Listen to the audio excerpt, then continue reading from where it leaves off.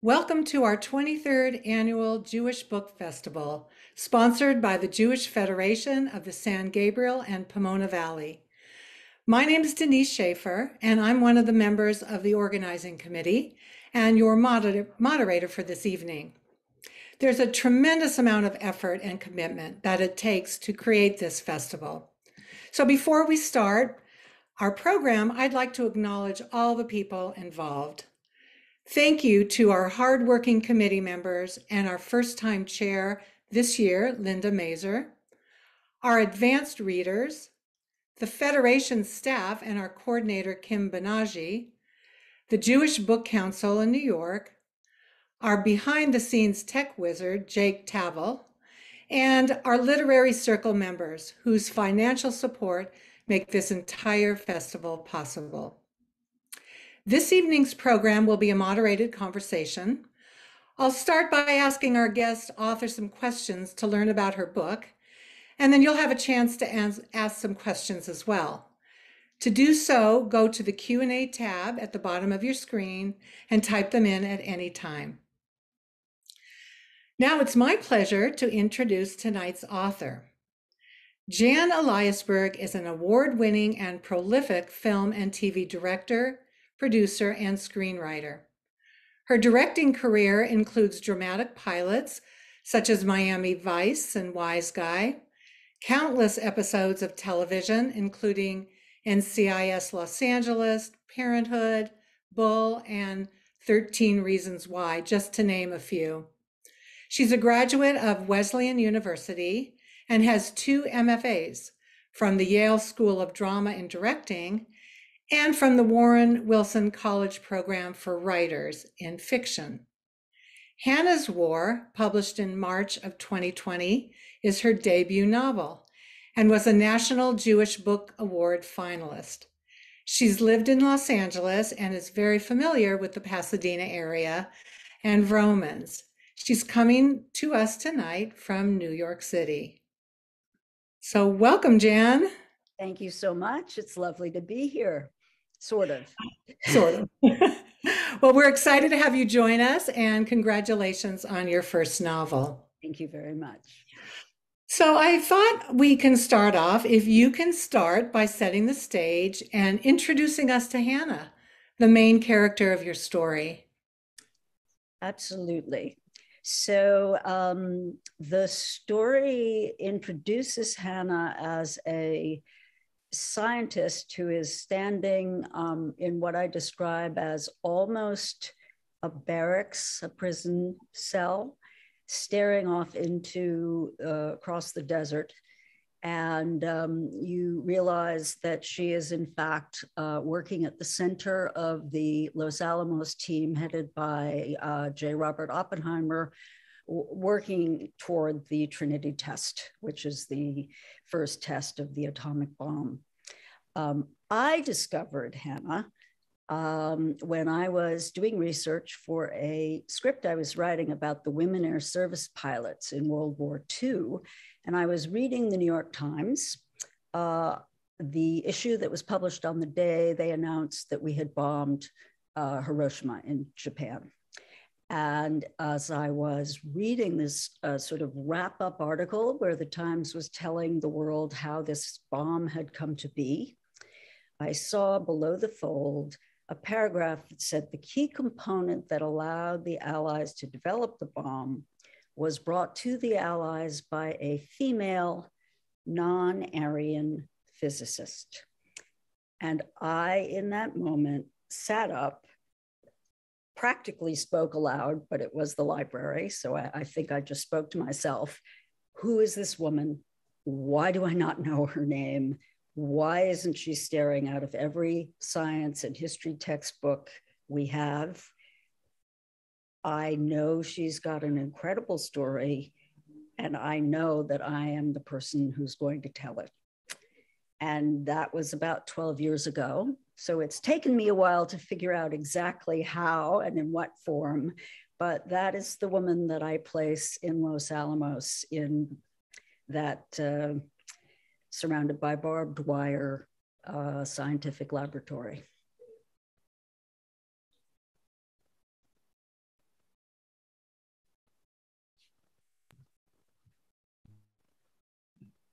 Yeah. Sorry about that. Why did you decide not to write a biography of Dr. Meitner? So it was really interesting because I had certain ideas that must have flashed in my mind when I read this mysterious woman with no name. And when I discovered the woman herself, she was quite extraordinary. Um, but her life was not exactly what I had imagined when I was prompted by that idea. There were many extraordinary things about her. Um, and really, among them is the fact that she really should have been awarded a Nobel Prize for the discovery of nuclear fission. But I had become already quite interested in what America was doing at Los Alamos. And so I felt that just to tell the story of this woman in Berlin was not quite enough for the scope of the book I wanted to write, which included a lot of what was going on at Los Alamos and in America. And so I took a lot of details about her life in Berlin, but I changed her name. And I think, basically fiction begins when you change the names.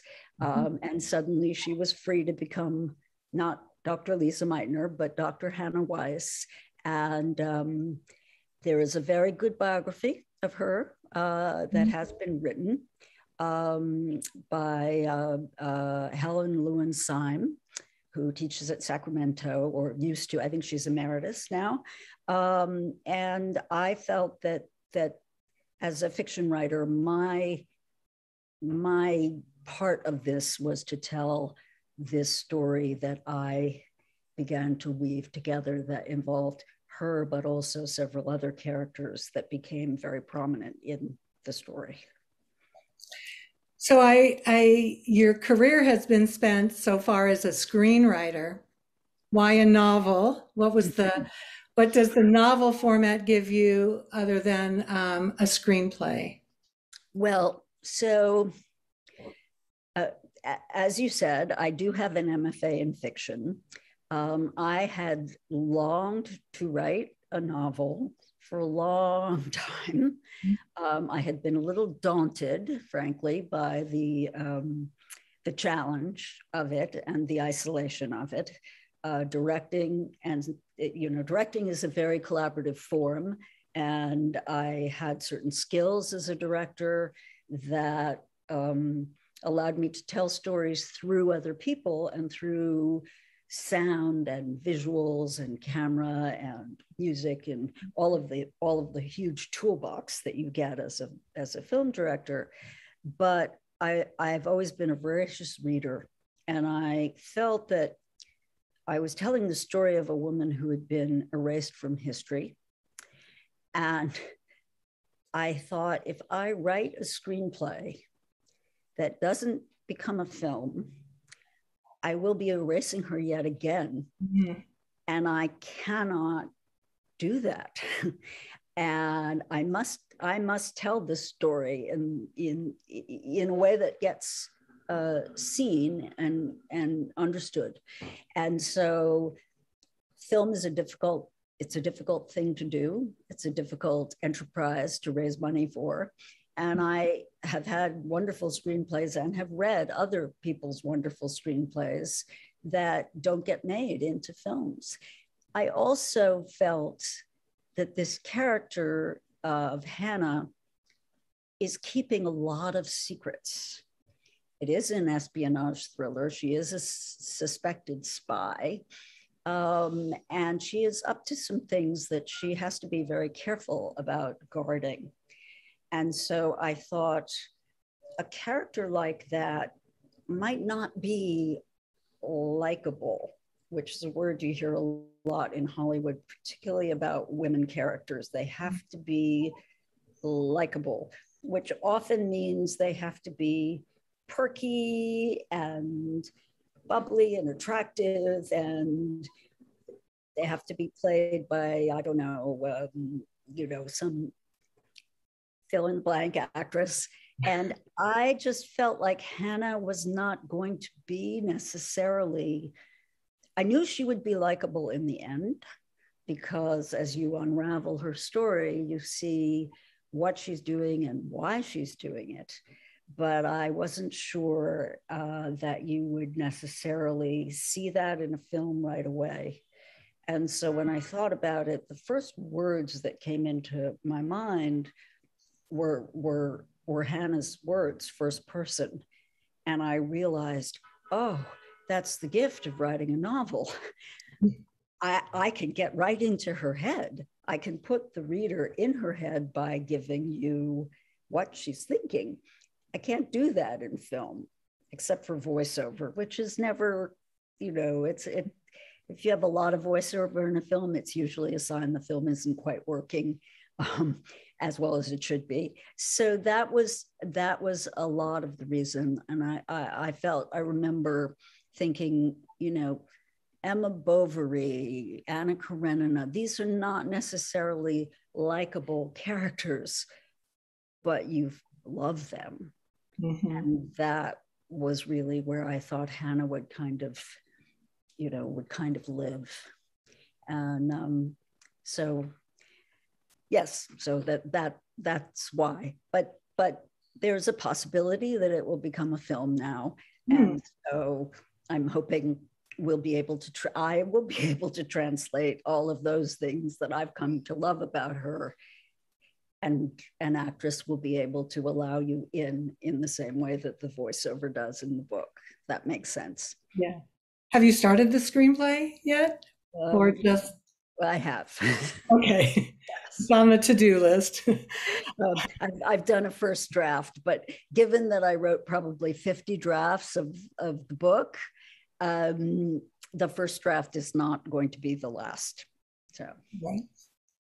Well, one of the things that you do well in the book via Hannah's voice is translating very complex scientific theories to show her brilliance. How did you approach understanding all these experiments and that are really integral to the whole story?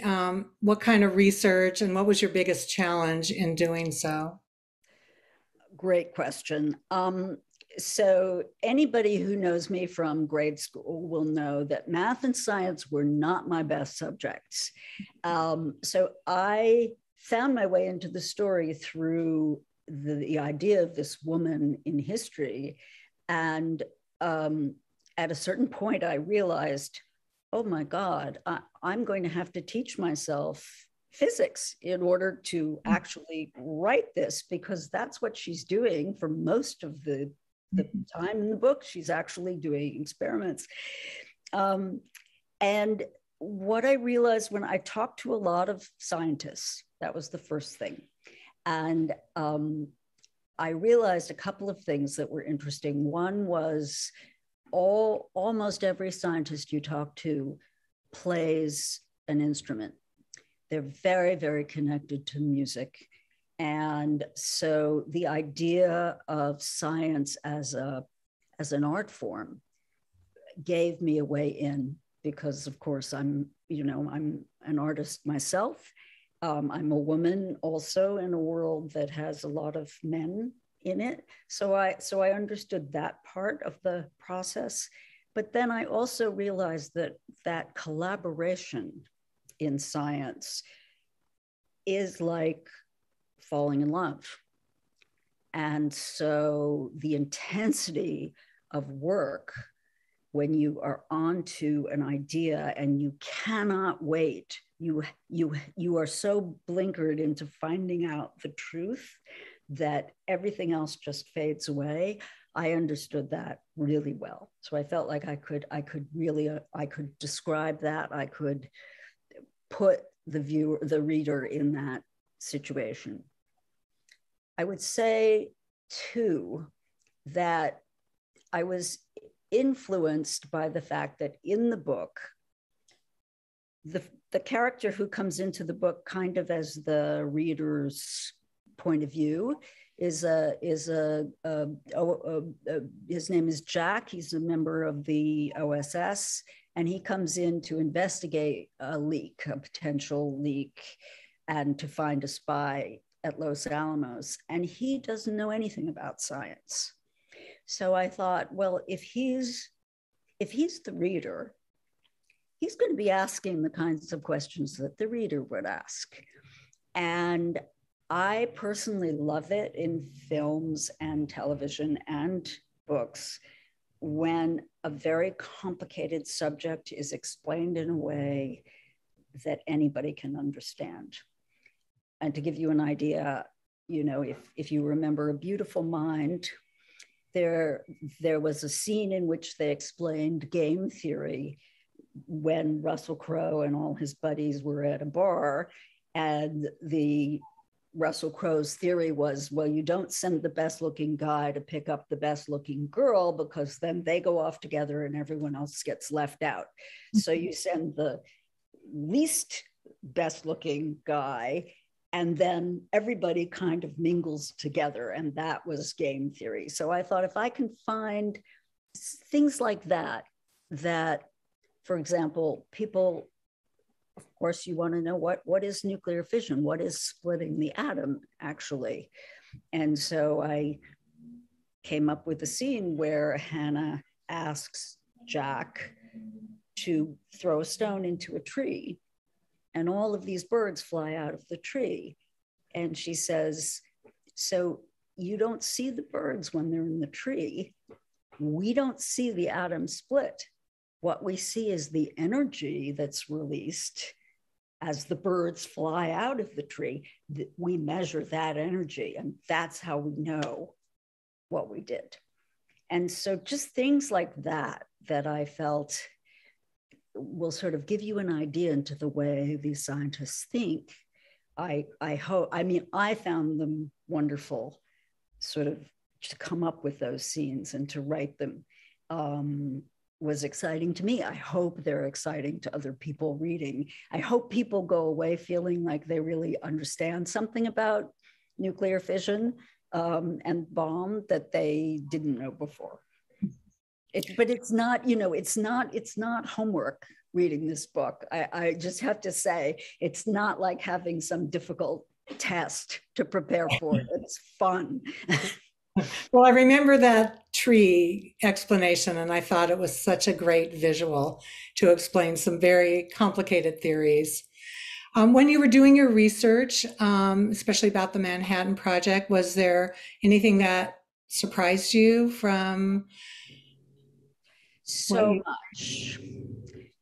much. And this really fueled my decision to make the book about more than just this woman. I discovered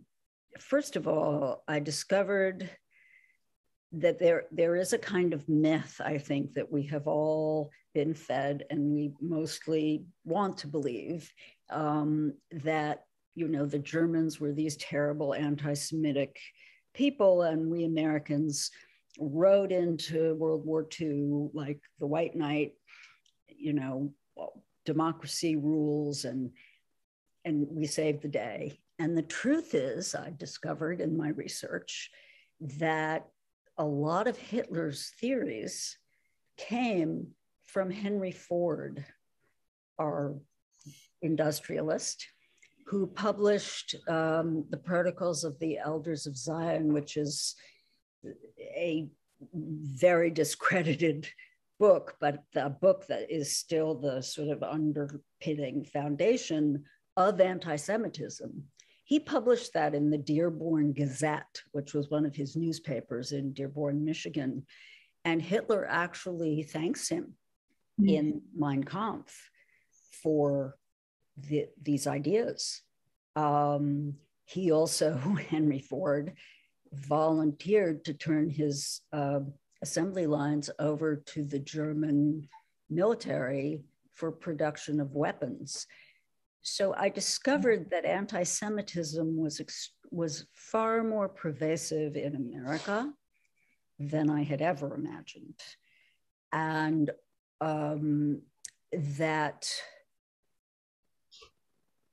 what I had seen in the initial idea of this Jewish woman working in Berlin, and so excited about the theories and the work she was doing and her collaboration, that she was able to kind of not see a lot of the realities of National Socialism, because she was just working and excited about her work. So in the end, what happens to Hannah in Germany is that she is told by all her colleagues who are Aryan, don't worry, you know, you're working at this huge research institute. The Nazis can't touch you. You'll be safe. We'll protect you. You have all these exemptions.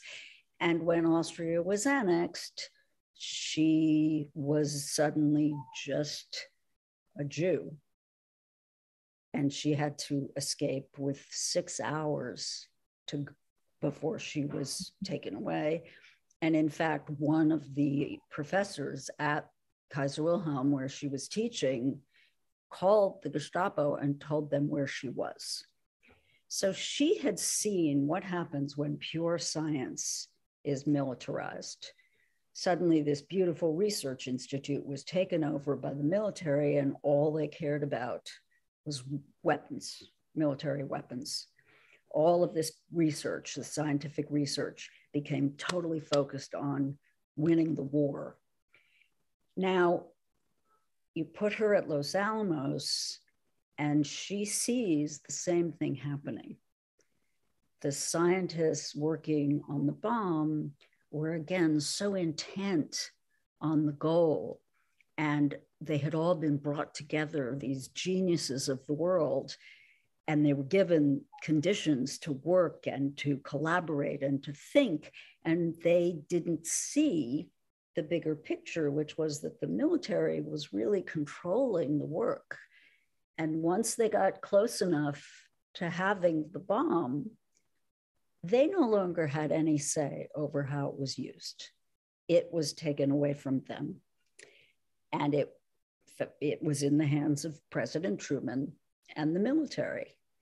And many, many, many scientists, and I don't know that this surprised me, but it moved me.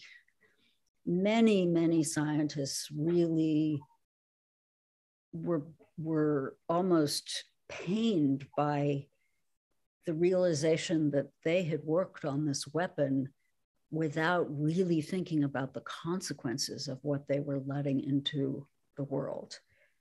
And by the time they realized the real consequences, which was the Trinity test, when it worked, right, it was too late. Then they were no longer necessary. So nobody needed to listen to them anymore. And that, I found that very powerful and very important to think about, because the truth is that Hannah has been through that situation before. She has seen it happen in Germany. And so when she's in Los Alamos, she's seeing it with a wider view than a lot of the other scientists. And that informs her choices in the story. I don't want to give too much, I don't want to spoil too much, but yeah. So, you know, there are certain things that I discovered that were very specific, like, for example, Japan had been firebombed so completely that by the time they dropped the Trinity test, the military people were saying to the scientists, if you don't get that bomb, we're not going to have any place to demonstrate it, because Japan has been decimated by just regular old firebombing. They wanted the bomb not only to defeat Japan, but that the military were already looking at the Russians as the next enemy.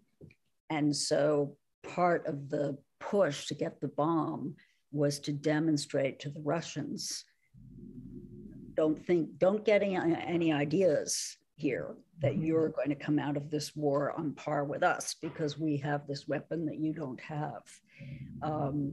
So, I mean, there were so many things that surprised me, that astonished me, and I tried to get them all in the book. Was there anything in your final novel that sort of ended up on the cutting floor, so to speak, that you would have loved to have kept in? Well, you know, the thing about being a director and a screenwriter is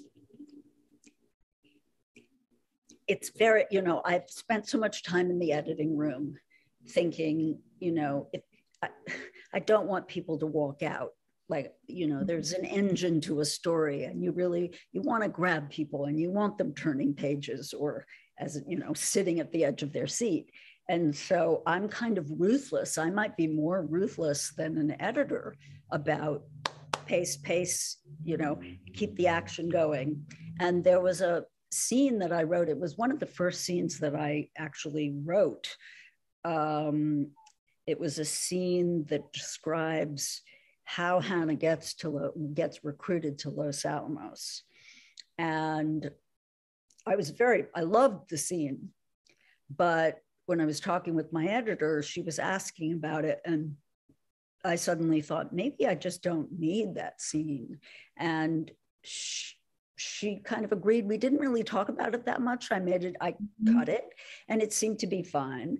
But then recently, people have sort of said, well, how did Hannah get to Los Alamos? And I'm like, I know exactly how she got there. There's this fabulous scene. Maybe I should just put it back. So if there's another edition of the book, that scene is definitely going to make its way back into the book. It was me being a little too ruthless and a little too much of a director, I think. Mm-hmm. Sometimes you can breathe as you're telling a story, Great.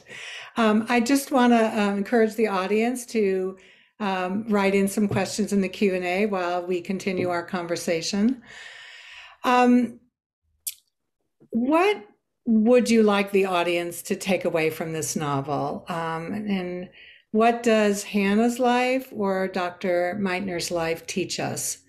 There's so many themes to your book, and it's so compelling, but what rises to the top? Well, there's a very simple theme for me, and that is that I really want people to believe that one person can change the world. Hannah changes the world.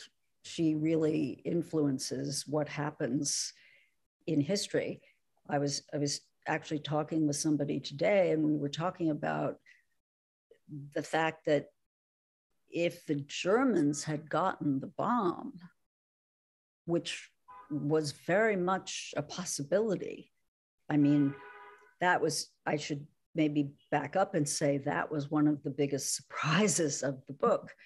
We tell history from the point of view of where we are now, and it's not even in our thinking that the Germans would ever have gotten the bomb.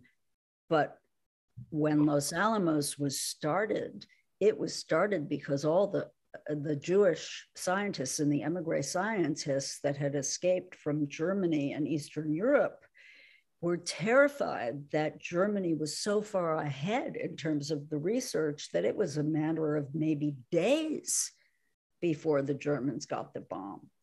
And Los Alamos was this huge, government-funded push to make sure that we got it before the Germans did. That was the whole justification for doing it. So the fact that the Germans don't get the bomb is in the book very much part of what Hannah is up to.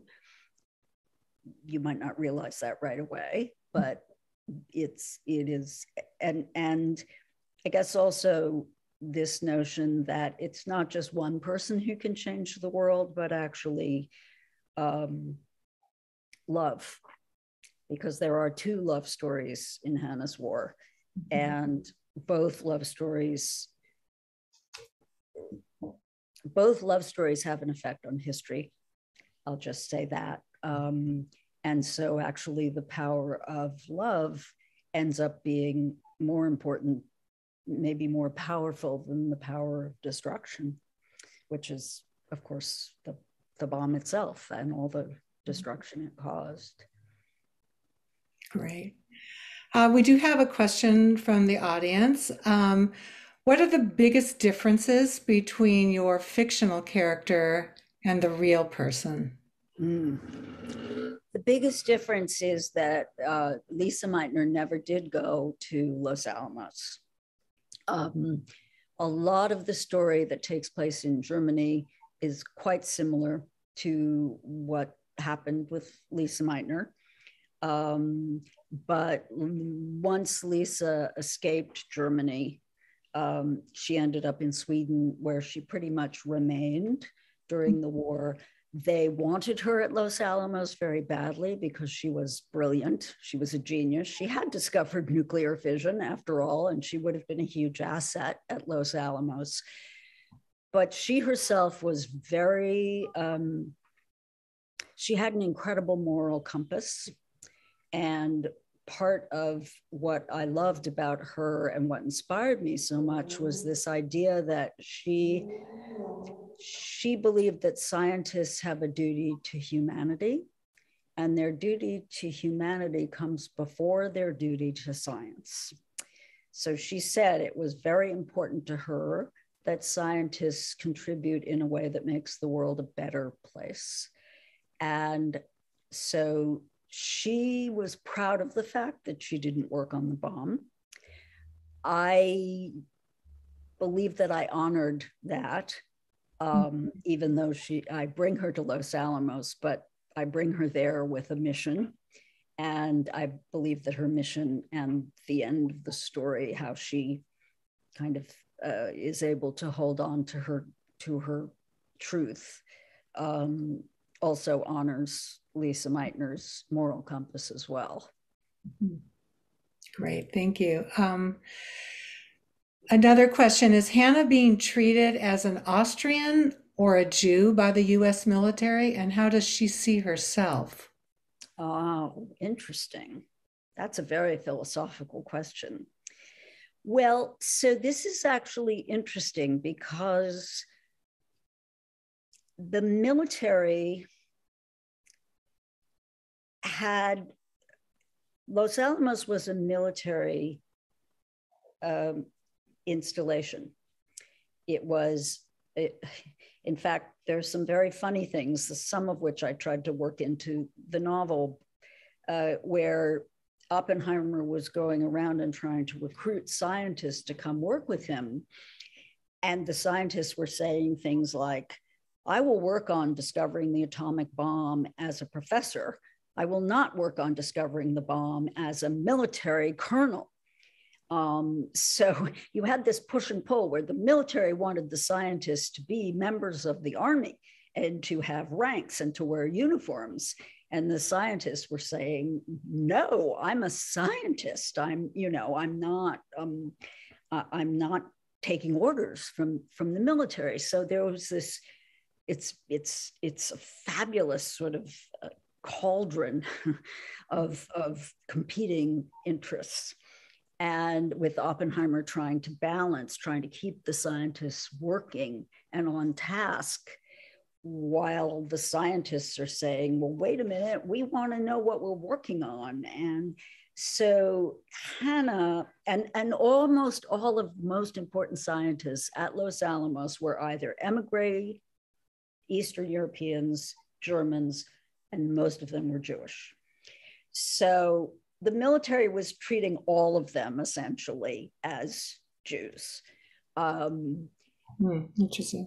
And most of them, I mean, because there's a wonderful documentary that I recommend to anybody who's interested in the subject called The Day After Trinity, made by Jan Else, E-L-S-E. It's older, but he was able to interview many of the inner circle scientists before they died. And every single one of them, German accent, Austrian accent, Hungarian, Czech. I mean, there isn't, except for Oppenheimer, there isn't an American in the bunch. So Richard Feynman was there. He's American. I don't mean to be flip, but you know, these were the great minds from around the world, and not all of them were American, far from it. So Hannah is not that different from the other scientists in that respect. How Hannah considers herself, I think that was the second part of the question. She, I think, comes to identify herself more and more as a Jew, but not in a conservative religious sense, more in terms of what she sees as the heart of Judaism, particularly this notion of tikkun olam, to repair the world, to heal the world. I would say in the course of the story, she moves from being kind of obsessed with discovery and not ego, but discovery and creation, and really moves more toward a sense of, what am I leaving behind? What is my ultimate contribution? How am I helping the world to become a better place? And that is a very Jewish, in my mind, it's a very Jewish philosophy, tikkun olam. It's very, to me, it's very central to the way I understand it, Judaism. And so I think she does consider herself a Jew very much in that sense. Great answer. We've actually had a request, if you could read a few sentences from the book. Do you have a passage that comes immediately to mind, so we get a sense of the? Yeah. Sounds like you do. Well, I honestly love Hannah's words. So I think it's a good place to start. I don't have to introduce it to people and say, well, here's all the history you don't know. I'll just start at the very beginning. Great, thank you. They come for me at dawn, as I knew they would. I've slept in my clothes, and I ask if I may step into my shoes. They allow that, but nothing else. They tell me to go outside, and I do. Parked on the dirt road between my barracks and the laboratory is a vehicle the Americans quaintly call a paddy wagon, an absurdly chipper term for the dank iron trolley that will transport me from Los Alamos to the prison at Fort Leavenworth, where I will wait again, not for long, I fear, for my perfunctory trial and inevitable execution. The chain reaction leading to my death has been accelerated by my own divided heart. I see that now in a way I never could when all was theory, white chalk on blackboard, equations like pale bones scattered across scorched earth. The man I shouldn't have trusted latches the manacle around my wrist and affixes it to a hasp welded hard to the bench. I'll protect you, he says, with such earnestness it makes me smile. You're lying again. He glances over his shoulder, sufficiently assured that no one can see us. He takes my face between his hands. I will protect you, Hannah, if I can. Great, thank you. We have actually another interesting question. Speaking of Hannah being in Los Alamos, but were there differences between how Hannah's German colleagues treated her as a woman and how the American researchers or military intelligence officers do? Ooh.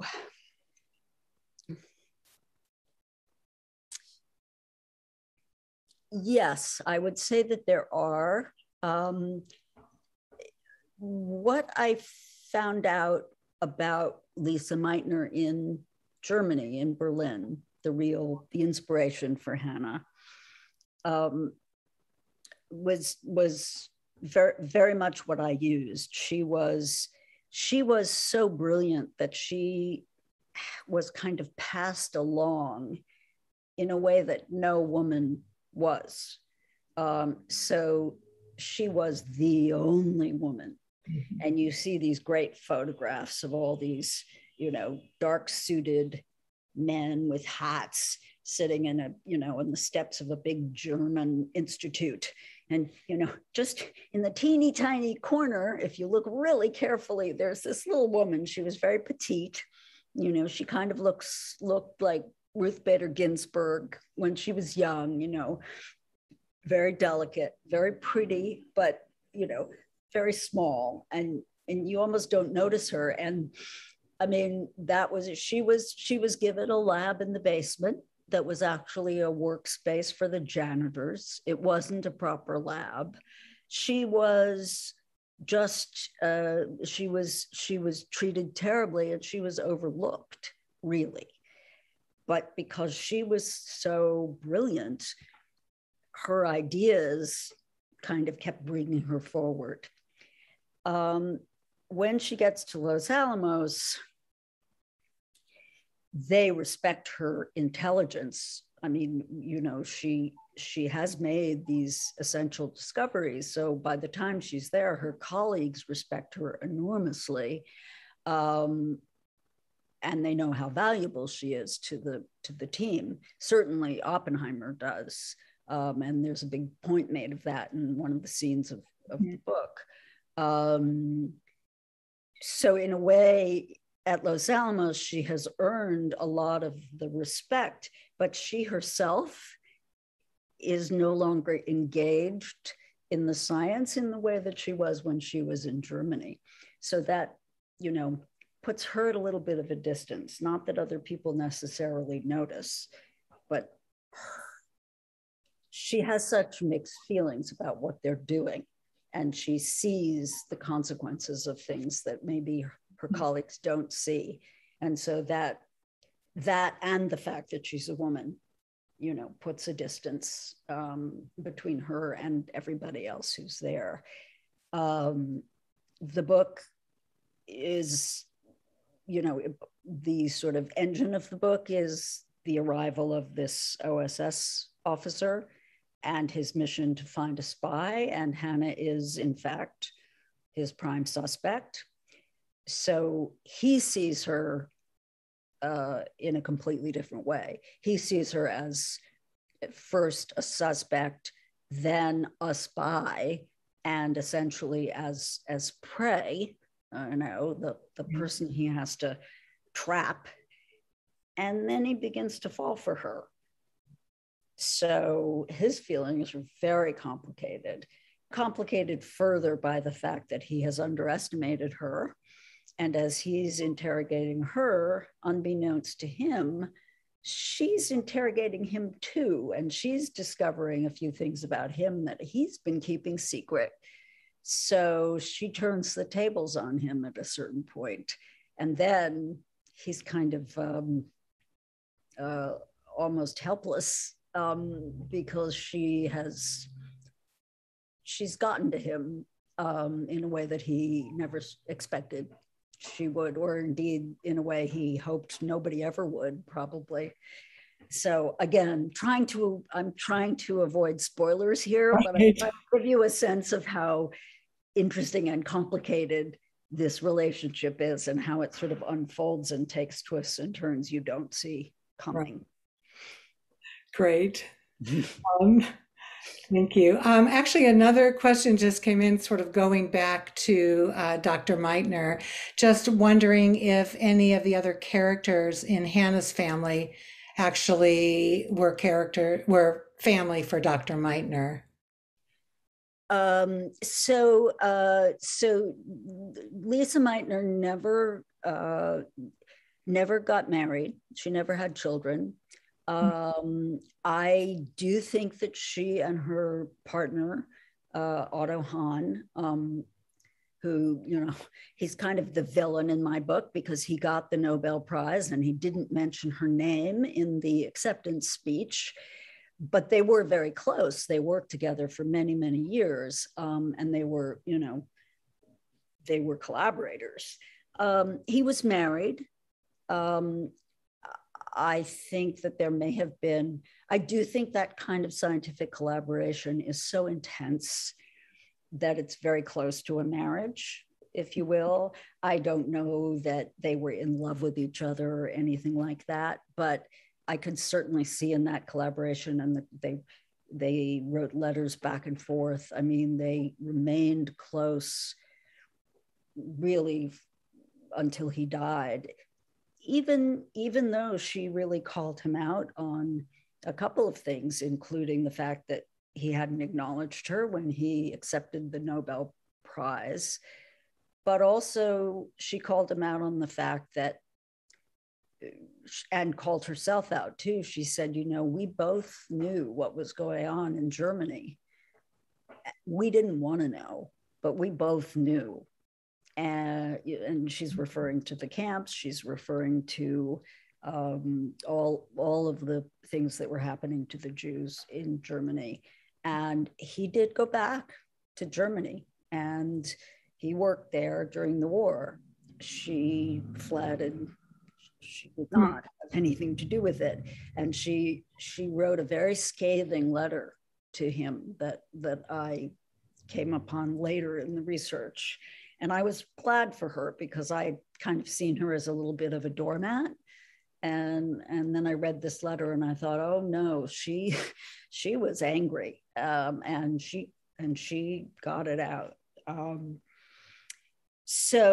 But she was very close to her nephew, and her nephew was also a physicist, and her nephew was the one who sort of presided over her legacy, and he wrote the inscription for her gravestone, which says essentially, "Here lies Lisa Meitner, a scientist and a humanist." Wonderful. And I think the fact that humanist is more important is actually really crucial. I think that's part of her legacy. Wonderful. Thank you. Well, I have one last question. Do you anticipate translating Hannah's War into German? It has been translated. Really? Believe it or not, it has come out just October 28th. It was published in Germany by Piper Verlag. It is under a slightly different name. It's called Hannah's Geheimnis, which is Hannah's Secret. But you can order it on Amazon in German. And so have at it, Germanophiles. Right. I personally was very excited because I was told that the Germans don't generally buy a lot of American Holocaust stories.